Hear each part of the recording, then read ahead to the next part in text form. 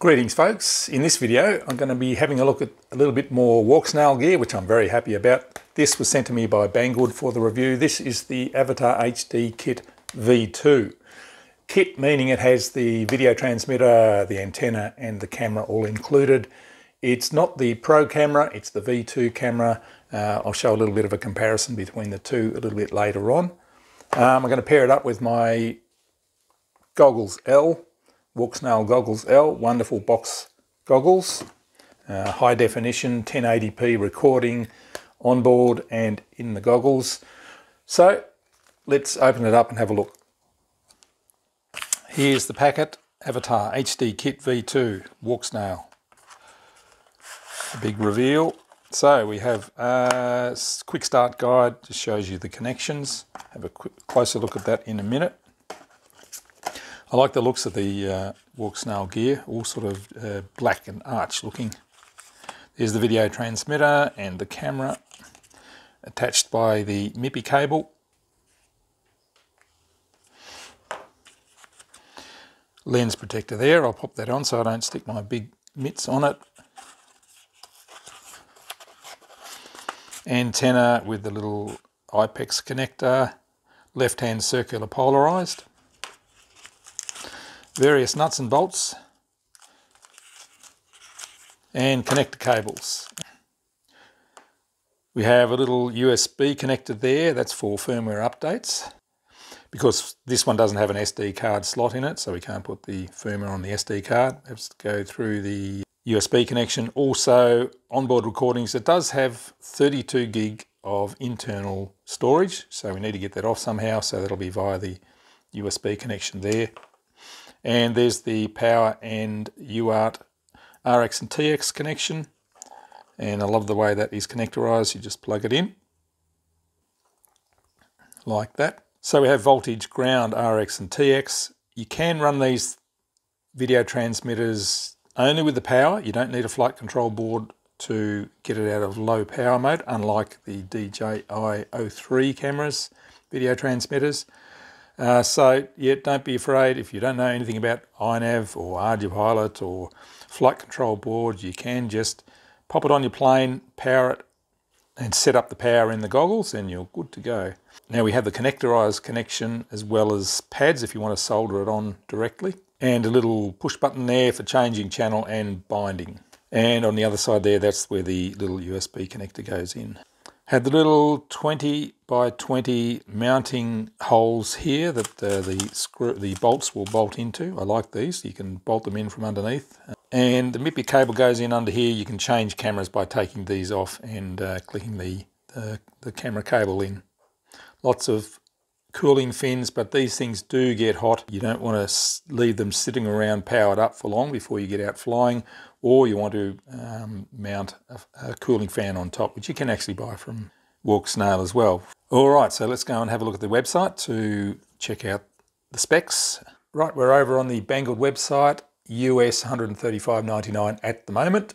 May change, of course, later on. 32 gigabytes onboard memory, no SD card slots. 22 milliseconds low latency, might be relevant to quad flyers, but not to fixed wing flyers. 1080p HD, 160-degree day vision camera with gyro flow for RC drones. So it does have gyros on board and it does record a motion file for use in gyro flow later on to stabilize the footage. Specifications. So it is a native 4:3 aspect ratio high definition sensor, but you can switch it to 16:9 if you want to, which is what I will do with the fixed wing. F2 large aperture, 32 gig built-in, supports gyro flow, 1080p, 120 frames per second. GPS anti-jamming. I wonder if that makes the GPS satellite acquisition easier. They're quoting 4 kilometre range, but of course that depends on conditions.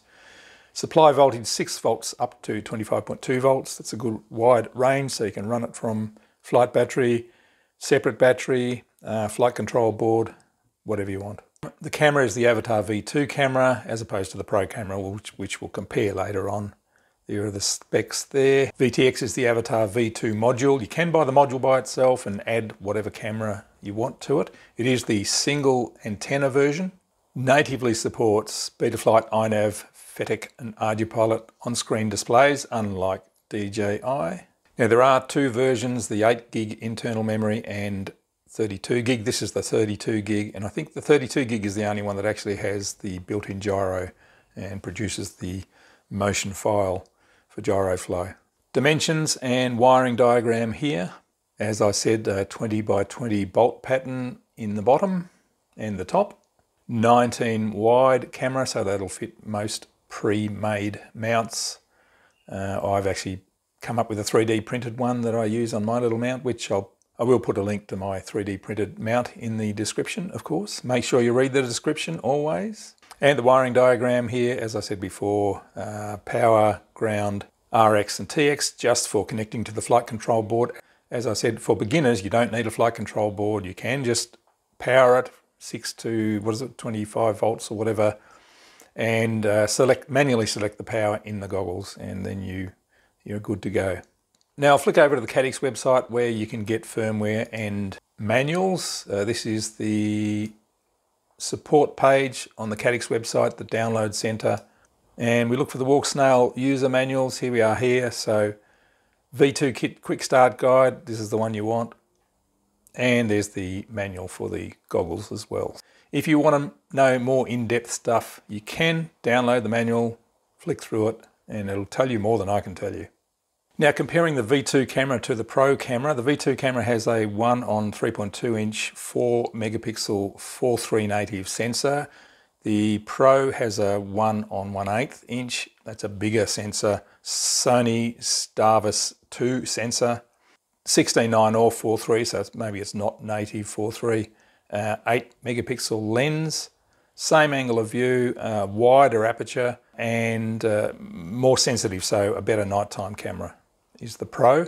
And there is only the 32 gig version, supports gyro flow. And we can have a quick look at the downloaded manual as well. More details, wiring diagram again, how to bind. Now linking the VTX to the goggles, you need to power them both up, push the bind buttons on both of them. Well, actually, I think push the bind button on the goggles first until you get the deet deet deet and blinking light. Then you push the button on the video transmitter, and when everything turns solid green, you're good to go. How to upgrade the firmware? Very easy. I think it comes with 4 channels activated, but if you put the 2 little FCC files on the internal storage of the video transmitter, then it will open up the whole 8 channels. Now the precautions before powering on, please install all antennas to avoid damage to the components. Always good advice. And when you've got standby mode activated, it will start up in 10 milliwatts, and then you have to arm the board to increase it to the operating power. Or you can take it out of standby mode manually if you don't have a flight control board. Okay, here we are. I have the camera mounted up on my Zod Altus. Lovely day for a test flight. And we'll see how this lovely WalkSnail HD V2 camera works. I have a rather aggressive magpie here who wants me to go away. Oh no, he's just having a... Oh, there's 2 of them now. Alright, let's get it up in the air.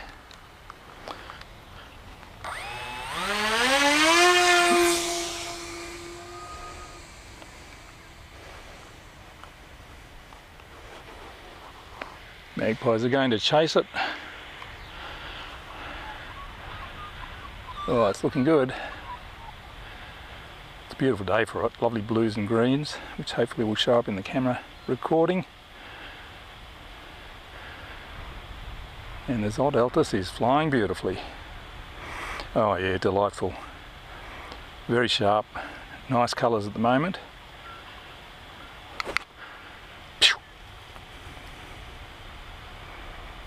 Being swooped by a magpie. Oh dear. Anyway, we'll fly around a bit. Camera's working well. I really like this WalkSnail gear. Where are we? Out over there somewhere.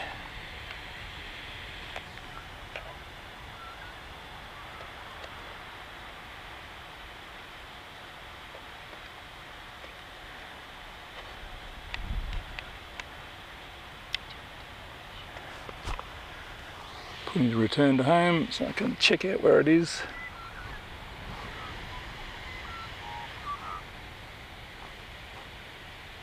This Altus is so quiet I can't see it. Oh well, we'll just fly. Magpies are leaving me at the moment. I'm not alone at the moment, so not too bad. But the view in the goggles is fantastic.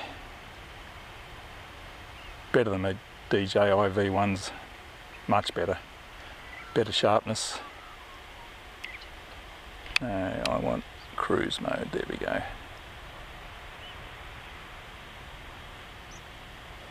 Excellent.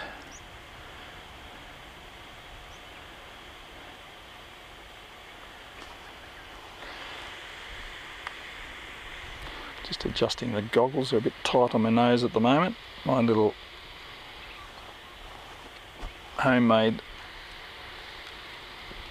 add-in glasses aren't all that comfortable. I need to cut out a nose for my big snoz. Ah, beautiful. Yeah, super sharp. Great colours.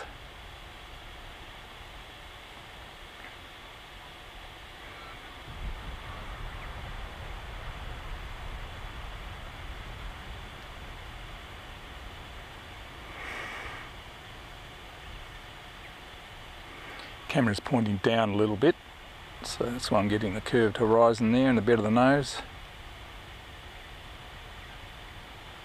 Pointing into the sun. This is actually handling it better than the GT kit. I think that was the GT kit was turning purple occasionally, but this is looking good. It's kind of a difficult view, looking straight into the sun and the reflections, but it's doing a very good job. It's not underexposing, not making everything else go dark. It's just working very nicely.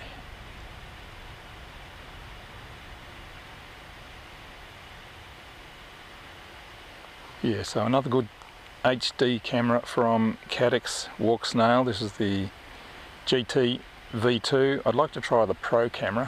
Hopefully I'll be able to get one of them to play with. This is just the normal camera, and the Pro camera is meant to be a bit better, but doesn't need to be a lot better than this. This is fantastic. As I said, better than the Caddx Vistas that I've been using and the DJI V1 goggles. Even though you do get a bigger view in the V1 goggles, it's lower resolution. And it really shows too in the recording and the view. Yeah, great stuff. All right, I love it.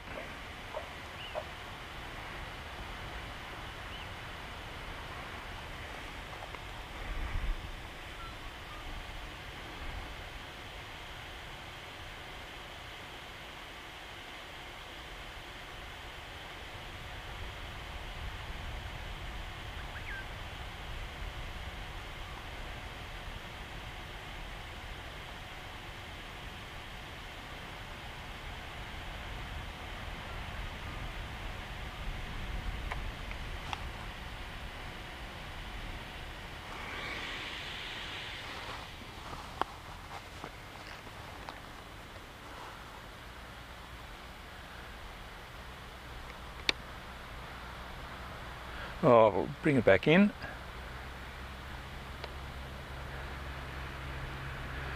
The Altus is flying beautifully. I really like this one. And the Caddx camera, great view, absolutely beautiful view. It is a perfect day for it, I have to say, so everything's going in its favour at the moment.